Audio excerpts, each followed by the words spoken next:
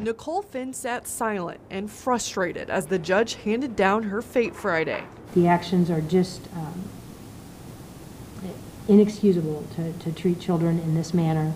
3 life sentences without the possibility of parole.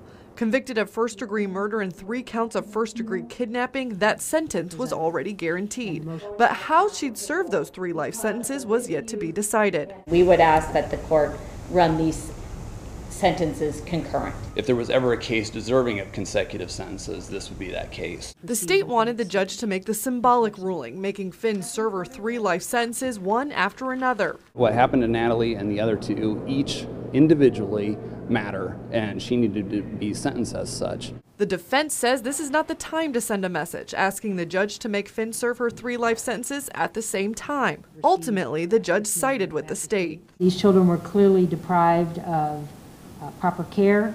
They were deprived of food. They were deprived of an ability to be treated with dignity. Prosecutor Brett Lucas calls it justice for Natalie and her 2 siblings for now. So we can at least close this chapter. Next we'll look toward Mr. Finn, and we'll see what goes with that.